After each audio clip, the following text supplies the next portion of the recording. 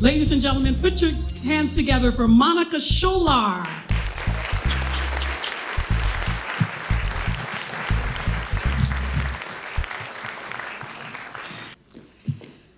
So it was about 4.5 years ago when I was hanging out with my friend for her 40th birthday. And I'm standing at the bar listening to Michael Jackson play overhead, and I'm trying not to break into the full choreography for Thriller, which I've been known to do. But I'm so glad I didn't, because this very handsome man came and stood next to me, and he struck up a conversation. So we're talking, and sparks are flying, things are going so well. So we make our plans that night for our very first date, which was for the following Friday. So Friday comes, he picks me up, and we just have a blast from beginning to end. We're just having a great time talking. Our date didn't end until 6 o'clock that morning. We just hung out all night talking. Hand to God, by the end of the night, we were talking about when, not if, we would get married, and how we would have our honeymoon in the Bahamas. It was just great. He was perfect. Until I learned he was a single father to a 5-year-old son. So at this point, I'm kind of feeling like, you know how you're in the store and you see your favorite snack, and you're like, ooh, when I get home, I'm gonna tear this snack up, it's gonna be so good. And you get home and turn the bag over and realize you got the fat-free baked version of the snack. And it's kind of like, oh, this is not what I thought I was getting. So, and don't get me wrong, it's not like I don't like kids, it's just that they are of the devil.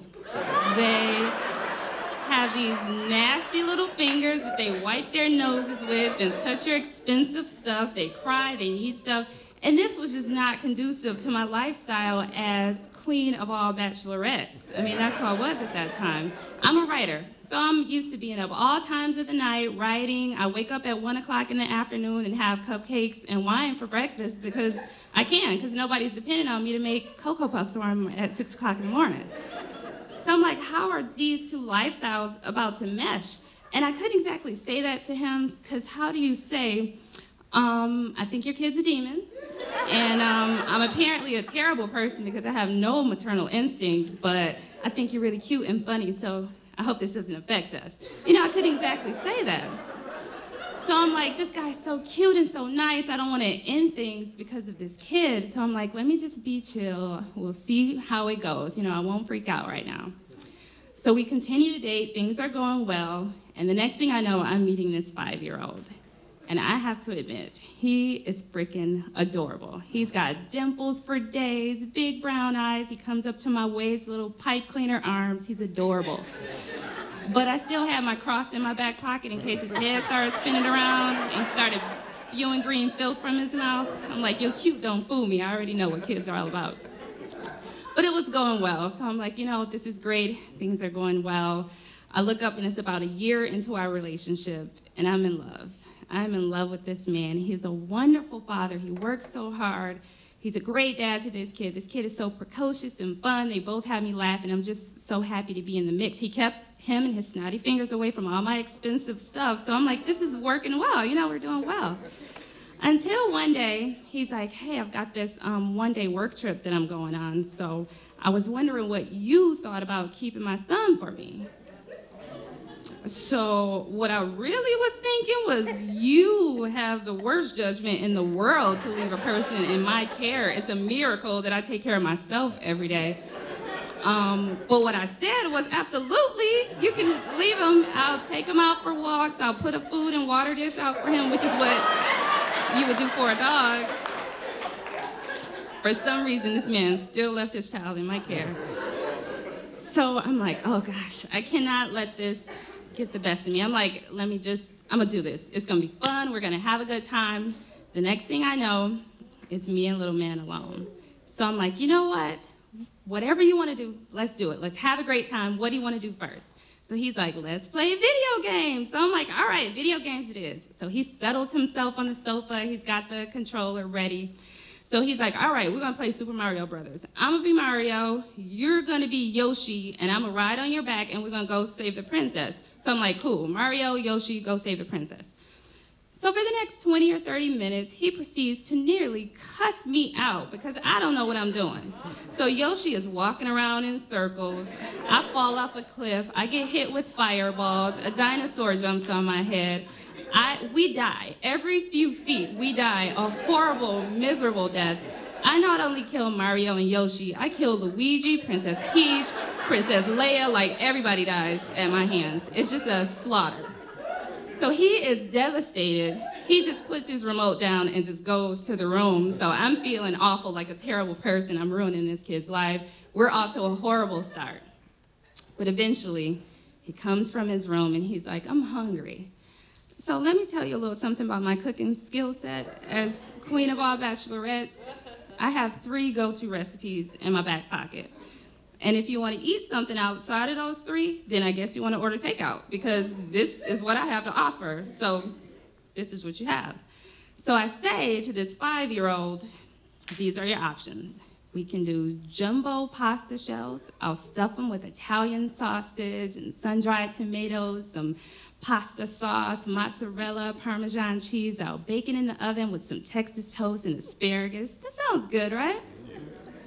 Second option was pancakes and bacon. Not flabby bacon, crispy bacon only. That's what I do. The next option was baked pork chops and brown rice. So I say to him, which of these do you want? So he didn't even have to open his mouth, because the look on his face is like, these are the dumbest options I've ever heard in my life. Asparagus doesn't even sound like a real thing. Like, I can't even believe you just said this to me. But what he said instead was, I want a hot dog. So a hot dog wasn't too far outside of my skill set. So I'm like, fine, I'll make you a hot dog. So I hook it up. I toast the bread, ketchup, mustard. I give him some chips and like some random vegetable, because from what I hear, you're supposed to give vegetables to kids. So I put the plate in front of him, and I'm so happy because he cleans his plate. He eats everything. So I'm like, finally, I'm doing something right. So I may have been fishing for a compliment, because I'm like, hey, how was your food? And he's like, oh, it was okay, but it wasn't as good as Daddy's. So, I mean, I know I'm no Wolfgang Puck, but it was a hot dog. He could have been like, oh, it's wonderful, I love you, you're great. But no, kids really don't care about your feelings, so he just told me the truth. So I had to accept it, and I did. So then a little bit of time goes on, and he's like, I'm bored. So I'm like, what do you want to do? He's like, well, can you tell me a story? Of course I can tell you a story. I tell stories for a living. Like, this is what I do. So I'm like, you prepare yourself to be entertained. So I'm ready to put on a Broadway production. I'm in full hair, makeup, costume. I am ready for my Oscar, my Tony, everything. So I spin a clever tale about this little boy, the same name and age as him, who finds this rock in his room. It's a black rock with these glowing green symbols, and he doesn't know what they mean. And it turns out that this rock is a communication device for aliens on another planet. And they gave him the rock because he is the key to saving their planet from the evil forces who want to destroy them. So I'm mid-sentence, acting it all out and seeing, I'm doing it all, I'm giving face, I'm giving voice. And he stops me and says, oh, I don't want to hear this story. I want to hear an interesting one instead. This don't even sound real. So, you know those are fighting words, right? You're telling that to a storyteller. So I'm like, that doesn't sound real to you, but what does sound real is once a year some big bunny hopping into your house, bringing you a basket full of little plastic eggs and jelly beans and little miniature chocolate versions of him, because apparently the Easter Bunny is very vain. That sounds real to you. And what does sound real to you is some big fat man at the end of every year with a red suit on gives magical powers to animals, and they fly urgently to you to bring a sack full of toys that your parents get no credit for, and he shimmies his big fat butt down the chimney to come and deliver the toys to you and eat some little raggedy cookie that you baked with your little nasty fingers. And why did you even give him cookies? He's already fat. You should have gave him like carrots or like celery or something. I didn't say any of that to him, but in my head, I went in on him in my head. So I ended up telling him a story of 3 Little Pigs, but let me tell you, it had an alternate ending, extra characters, like he got a story that night. So a little bit of time passes, we like watch a movie, we hang out for a little bit, and finally it's bedtime. So I am praising the Lord that this boy is still alive, the house is not on fire, nothing went wrong, I didn't have to do CPR, the Heimlich, nothing, like we're winning. So I get him in the bathroom, he's brushing his teeth, he's putting his clothes and pajamas on. And he's like, can you leave? I need to use the bathroom. And I'm like, have at it, my friend. My plan was to go sneak a swig of wine, not to inebriate myself, just to take the edge off. So I go off, and he's in the bathroom, and he's in there for about 10 minutes. So the next thing I know, he screams my name. So I go running to the door. I'm like, what's wrong? I was pooping, and it got stuck in my butt. Can you help me get it out?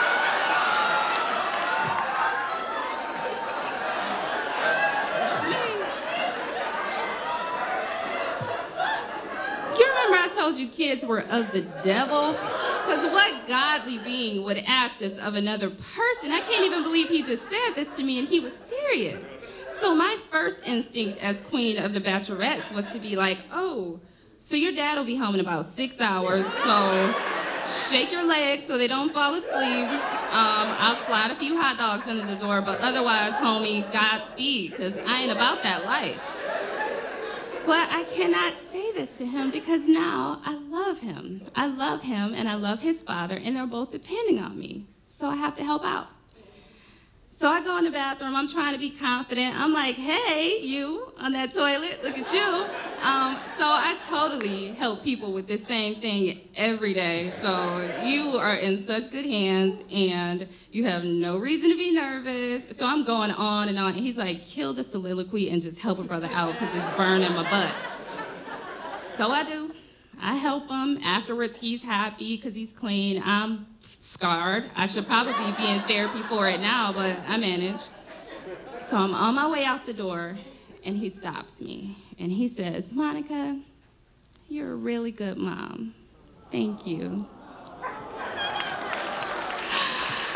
I felt like I was winning at life. So let me get this straight. Even though I murdered the entire cast and crew of Super Mario Brothers, even though I don't cook as well as your dad, even though I tell awesome stories, let's get that straight, but you don't see the value in them, I'm still a good mom. I was winning at life. I win, you lose. I was so happy. And I have to tell you, I've been happy ever since because me and his father have been married for almost 2 years now. And we did take that honeymoon in the Bahamas. And my 5-year-old will be 10 next month on June 5th. And we are all bound together in love now. And the best part is I no longer think that kids are of the devil. Well, at least not my kids.